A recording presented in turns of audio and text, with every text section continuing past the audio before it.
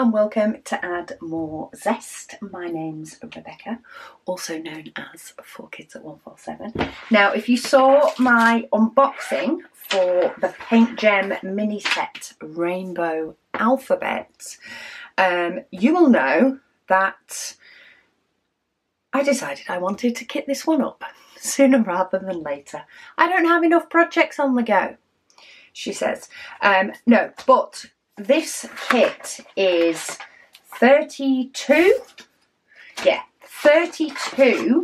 different alphabet letters, which are amazing and gorgeous, and I do love them.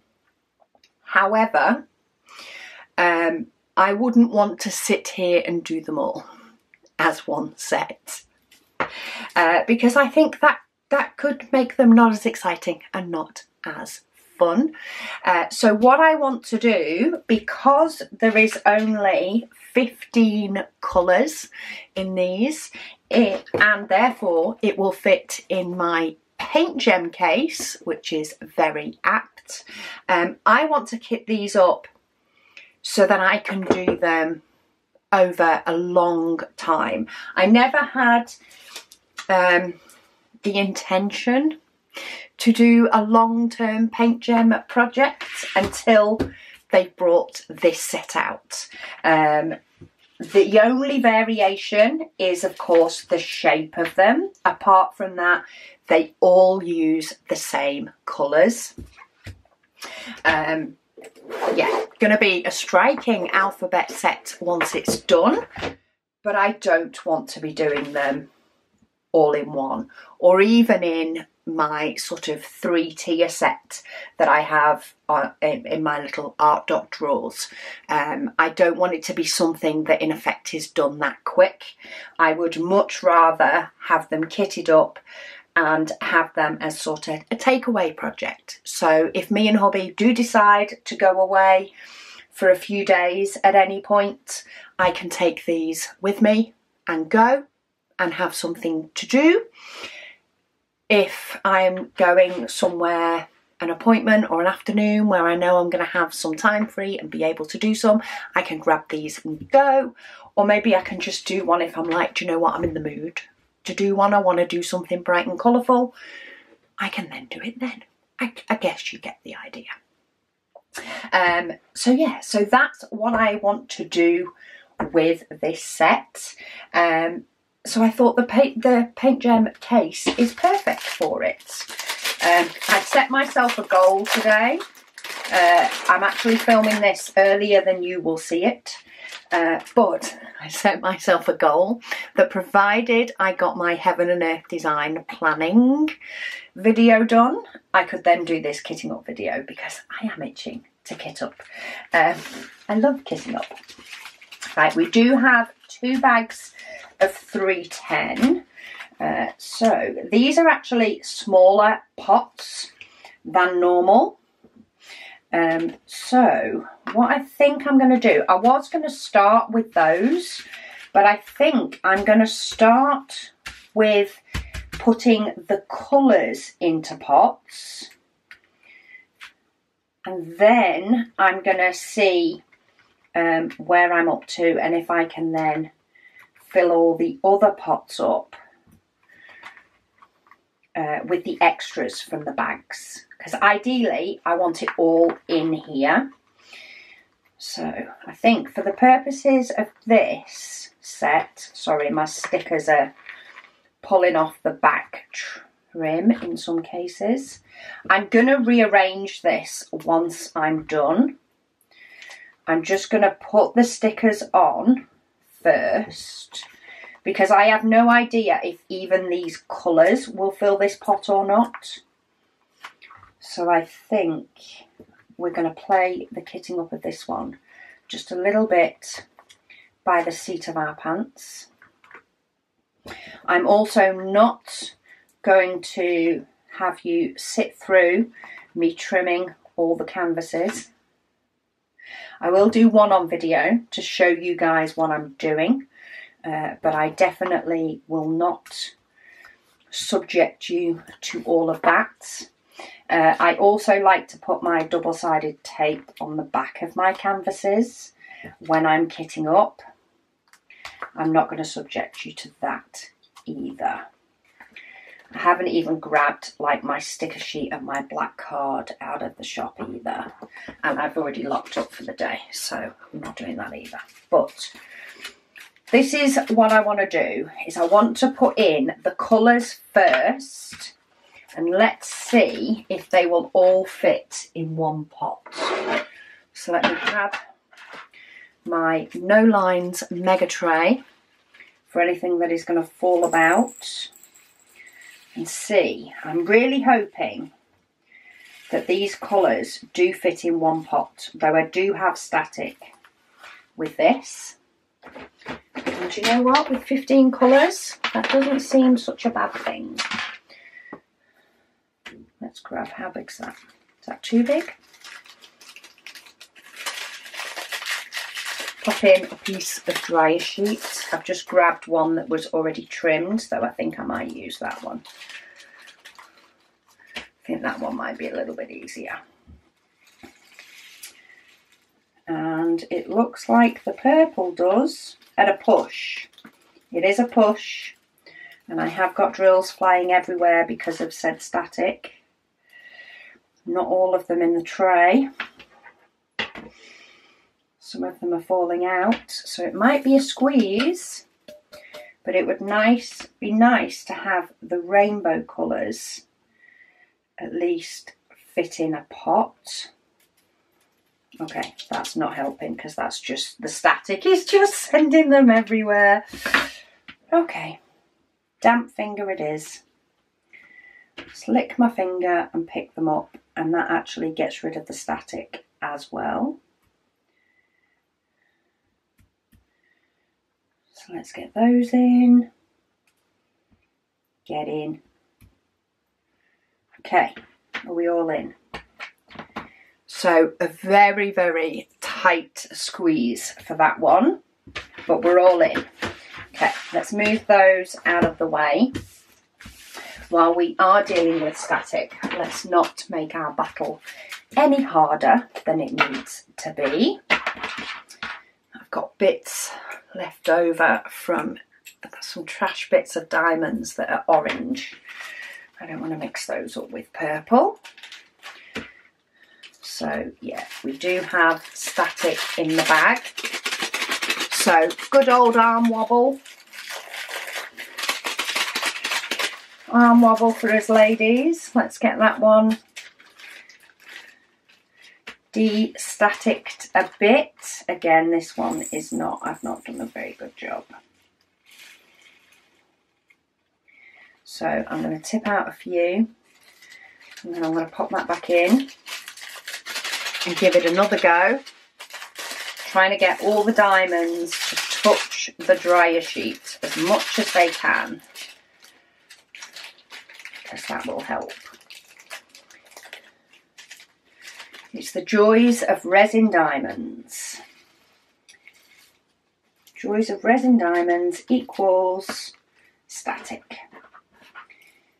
That one wasn't too bad. Okay, so that bag was 5.3 grams and this bag was 5.6 grams. So anything above 5.6 I might struggle. This one is less. Of course, the shapes of the letters will determine how many of each colour. So I do have a colour there that is 6 grams. We might struggle getting that into one. But we're going to see how we can do. I'm trying to decide whether, because my initial thought, okay, get out the bag and we'll deal with you from there. My initial thought was to have the letter like A and then have all of my spares, all of my extra tubs. But if I am going to have some extra tubs of colours, I think that might not be my best option. So once I've fought these into the pot, I might change up a bit how I'm doing it. Okay, we're in. We're in. I don't find static causes a problem when it comes to actually working on the diamond paintings, which is why I'm not being major precious about popping any dryer sheets in with the diamonds. See, they're the three colours that do the outlines on all of these.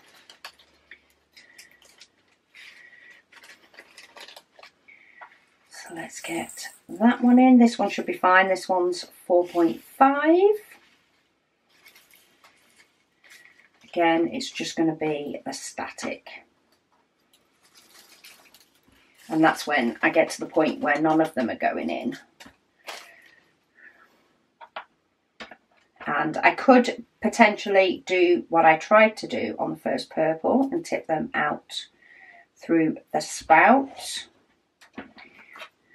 But I find it easier to just have this collective place, dampen my finger and pick them up like that, because it does then get rid of the static at the same time. The dry sheet's doing well, but not as well as it has done in the past. Got them all. So what I might do is change these around. F, G, H, I, oh, I've got a D. D, E, F, can't do my alphabet. G, H, I, J, K, L, M, N, O, P, Q, R, S, T, U, V, W, X, Y, Z. There we go. So I'm now in alphabetical order, and then I will just use these pots for the rest. But I'm going to start with these bags. So if I end up with a full bag of 310 stuck in the back of my pouch, then that's fine. But I'm going to start by trying to get as many of these in there as I can. Where's that other piece of dryer sheet? Try using this bigger one, I think. See if it will touch a few more diamonds when I'm doing my shaky shake. Though I don't know how well that's done, to be honest.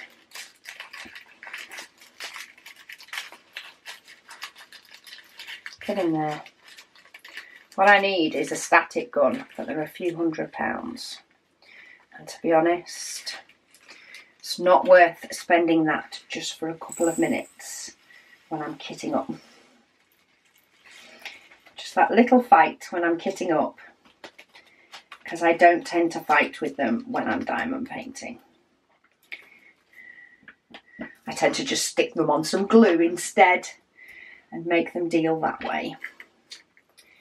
Okay, next one down, 3801. This one is 5.7. What was that first one? 5.6. So we may have a problem with this one. The next one is 6 grams. So that one is definitely likely to go into 2. Do you know what? Let's tip some out and then let's deal with the static. Oh, actually, even though this does say it weighs a little bit more, it actually seems to be a little bit less diamonds. So I think we're going to be all right on this one, which is good. The more I can get in one tub, the more tubs I have for my whites and blacks, which are definitely going to need more than one tub. Another very full one though. Be careful when opening those. Rid of my remnants. 600. 6.1. No, 6.0, sorry. The next one's 5.1. I'm confusing myself. Doesn't take much. Shake a dake a dake a dake a dake.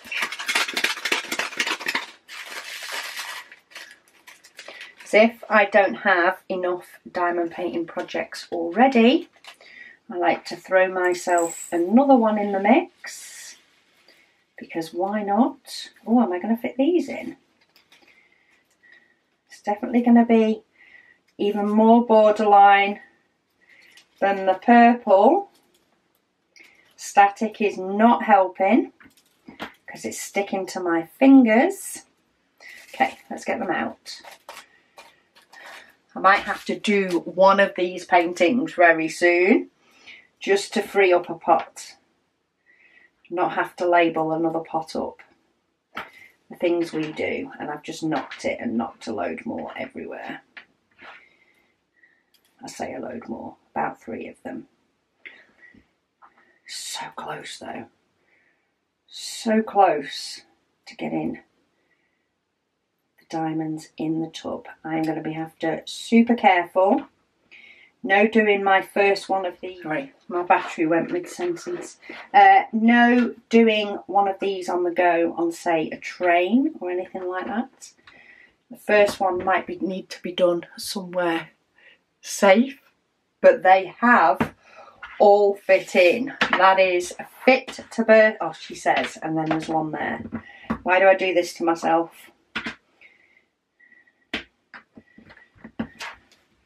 Because it's always worth knowing if you can fit one more in. Okay, 913. These are going to be some gorgeous colours together. Absolutely gorgeous. So let's try and get this dryer sheet in the corners, touching all those diamonds as much as I can. I already feel I've got one stuck to my finger. Oh no, 2. Stuck on the side of my finger. Get those in. Oh no, I've got more room than I think. And so straighten up. Oh, I nearly thought I'd got all of one colour diamond straight in a pot then, but no. Okay, 958. Really nice gradient of diamonds going on this one, on these letters. You only do like a couple of rows of each colour, and then of course you've got the outlines and stuff in the white, with the white and the grey. But I can see myself, say, getting bored if I was doing them all at once, or not just deciding to like do one particular name. So this is a perfect sort of very long-term kit to have. It's also a lot of diamond paintings, with there being 32. Most kits, well, they have anything from like 4 to 16. So it's like 2 kits in one. Even though they're smaller, it's 2 kits in one individuals wise, but I do reckon they'll be quicker to do. So they could be perfect when I don't have like 30 to 45 minutes or even an hour for some PaintGem mini kits. If I just have half an hour, maybe that would be a nice time to do one of these. Or as I say, just on the go, as and when. Get in. Oh. I tried to knock a couple in that were sticking to my finger, and I've just managed to knock a load of them out. Okay, lid. Let's say lid on and out the way, but that didn't work either. Okay, nice bright blue. Then we have 995. Another bluey colour. I reckon I'm going to fight with the white a lot more than I'm fighting with these, but that's fine. And you know what? I'm actually thinking, provided all these colours go in perfectly fine into the pots, I actually don't think I'm going to need to label up the black, white and grey. I could label them up with their numbers, but I don't actually think I need to, because I've only got one grey and of course one black and one white. So there's not going to be any confusion between the numbers because I have such a limited amount. Whereas with the blues and purples and things like that, while I don't think I would necessarily mix those up, because they are different shades, which is why, you know, they pop so well on the letters themselves because of the different shades. I do also think that, you know, there's a chance if I had two blues, for example, of accidentally running out on one pot and just grabbing the wrong one if I'm diamond painting in like non-natural light under, you know, a lamp or something. There's more chance of me getting it wrong. Whereas with black, white and grey, should be good. Okay, so let's get some grey in. Let's undo 2 to start off with. Though I'm going to need more than 2 actually. This has got 14.4 grams. Which makes me think we managed to squeeze at a push 6 grams in there. Which means we're going to need 3 for this one. If I can do my 6 times math. So let's get some of these in up to like a more nice, acceptable, reasonable level. You know, nice socially acceptable level in the pots. A little bit of breathing room. A little bit more elegant with it. And then go in with my dryer sheet when we get nearer the end.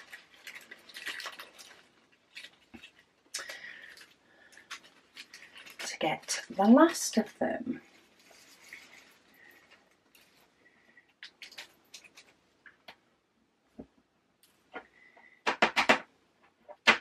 Okay, I'm actually going to pop the 2 full pots in there, and I'm going to use up the smaller pot first. This is also the one with the most static diamonds in it, which means it'll be also very nice to get these stuck on a canvas and out of my way. So there we go, 4, 1, 3. Then we'll do the 5 200 because that is the next one weight wise. So this has 24.8. So at least 4, possibly another one, because it is 0.8. So I reckon we may need another one.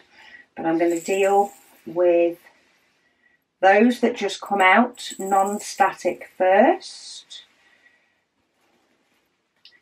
Just the ones that behave themselves first. Fill them up to a nice, eloquent level in the pot.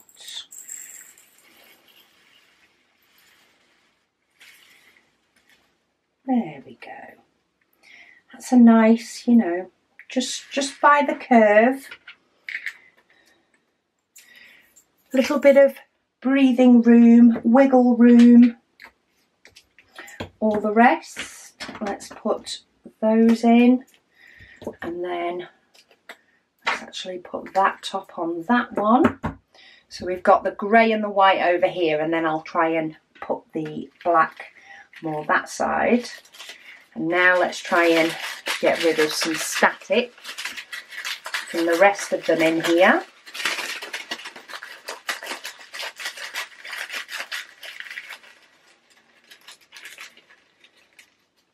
Try and get them from being caught up in the dryer sheet.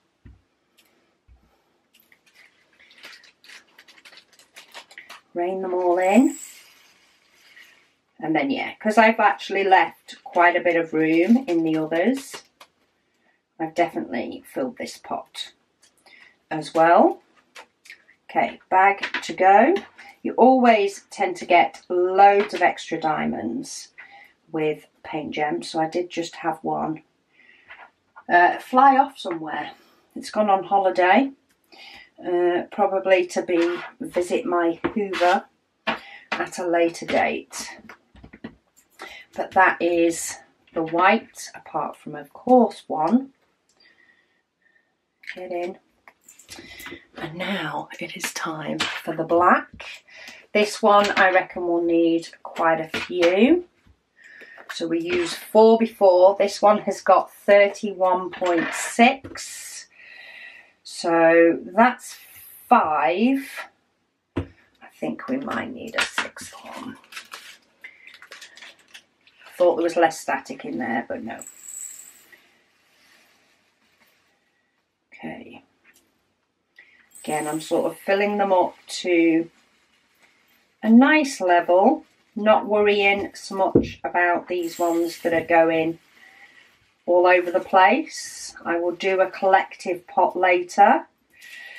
Quite a bit of static on those because they were sticking to my fingers more than anything else. Now I don't know if these bags are split evenly, but if they are, then I may need another pot because I'm being a lot more generous, because I know full well that I have lots of pots left. So what I think I might do is actually still use this one as well. A little bit of trash showing in this bag, but not a lot considering it is a bunch of 310, which is not always the world's most famous diamonds. They're not known for being the most pleasant of diamonds, mainly because they are so hard to quality control because of their dark colour. Okay, I'm going to go for those 3. There's always something when you're doing a diamond painting, or in this case 32 diamond paintings, that have extra colour, extra pots of the same colour. There is always a nice sense of achievement when you empty a pot and move on to another one, which is also why I am more than happy to actually have like 7 pots of black, because there is so much black in this. I will have that nice satisfaction level. That's all trash. That nice satisfaction level of finishing a pot of black, and if I don't overfill them, I get that more often. Right, let's see if we can get some of these to tip out of the tray. Now, these dryer sheets have been in and out of these bags, so they may not have that much life left in them. I'm going to make sure I get rid of them so that I don't try and use them on a future kit. Ah, see, that wasn't too bad. So now I've got a little half pot of black. And what I'll do when I'm done with that one is I will just switch the lids and move it over. So I've got my extra black, my extra white and my extra grey. I could actually team those 2 up and team those 2 up. I don't know which one I prefer. But yeah, that is my diamonds all ready to go. I will show you what I'm going to do with my canvases, but I won't put you through it all Let me see if I can find one that's a good example. Possibly this one. So these are actually cut really, really well. But on the original canvas that they must have before they prep them for us, can you see this thin grey line? It's very, very close to where they have trimmed them, and it does actually look like they may trim them with a trimmer now and not with scissors, because they're a lot straighter to the line. So can you see on that letter L, they're just off the line, there's a grey line there. So when I put them on my pieces of black card for putting them in my display books, I don't like to see those grey lines. So I do like to trim up my canvases beforehand, and of course they're too big for that one. Quite often I will just chop them quite a bit smaller, but I say these canvases are actually cut really, really well and straight. There is just the odd one. Oh, and I mucked up that, didn't I? I don't think my blade in this is very nice. That's why I normally use my trimmer. But yeah, the actual cutting of these is very neat, and not every one of these needs it. There is only the odd one that just needs that top part trimming off, and then I think we'll be pretty good to go, unless I end up catching the end of it there. So I am going to cut all these off camera after saying bye to you guys, because I say, who needs to sit through this for 32 different paintings? I'm just going to do this one on here, because my guillotine gives a much better finish, but this is a small one, so quite often I'd have to cut a bit off the bottom and the top. But I think that's all I'm going to do on these, because I don't want to be doing all of them any more than you guys want to watch me do all of them.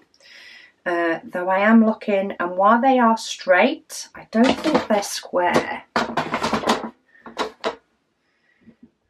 That is not square.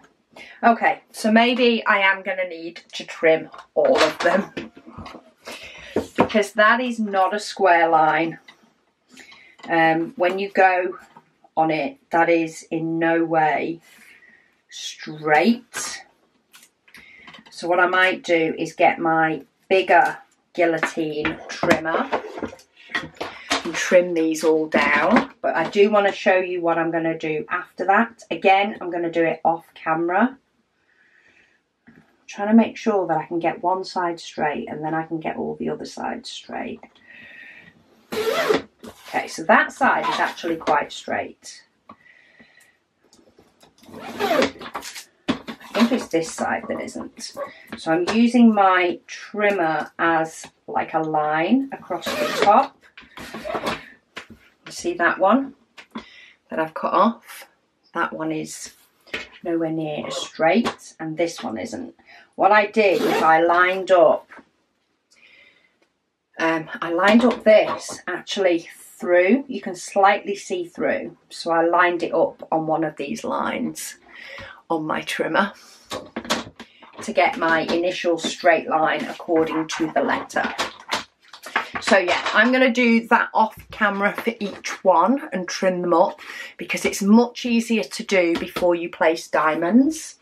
Once I've done that to them all, I am then going to pop a bit of double-sided tape across the bottom and the top.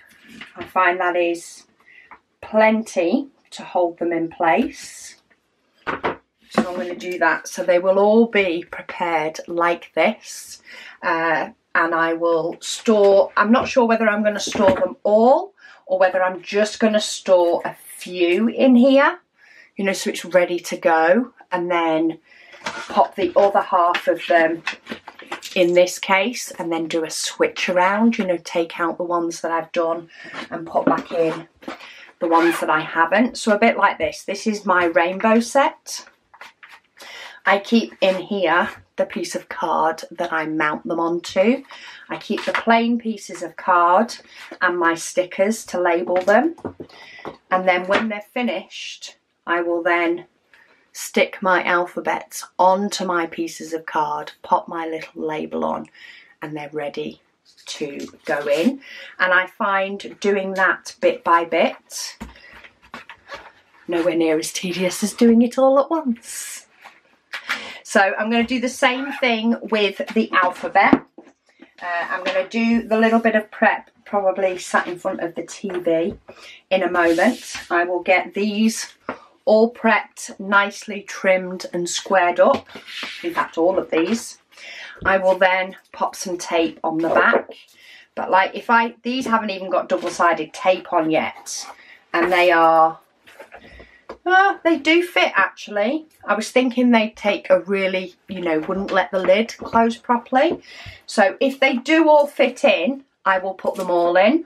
But what I'll probably find is that as I've done a few, this will get fuller and fuller. So I'll take out my completed ones. I'll pop my black card in here and then I'll label them up as I go along. But I expect this to be, let me put that one in there because that one's done. I expect this to be a much longer term project, which is fine. I can have as many projects as I want, people. I'll keep that in there. So yeah, stay tuned. I don't know when I'll get some of these done. I don't even know when I'll finish them. But I don't have many PaintGem mini kits that are less than 30 colours. And this only comes with 30 pots. I could use it for something else. There is nothing stopping me using this case for anything else. But I do love using it for PaintGems. So I am a very happy bunny. Now this is kitted up, even if it's going to stay kitted up like this for quite a while. Anyway, let me know, did you guys get the rainbow alphabet or not? Was it not your thing? So there are a couple of PaintGem mini sets that aren't my thing. I do have pretty much all of them. I still like the images, they're just not as much my thing as some of the others. However, this isn't top of the list. I'm actually quite looking forward to doing these. So anyway, thank you all so much for watching. As always, I do have a discount code for PaintGem down below. Also on our website you can get the stickers and the front cover thing for one of these A5 books to be able to store them in. But yeah, thank you all so much for watching and I'll speak to you all again soon.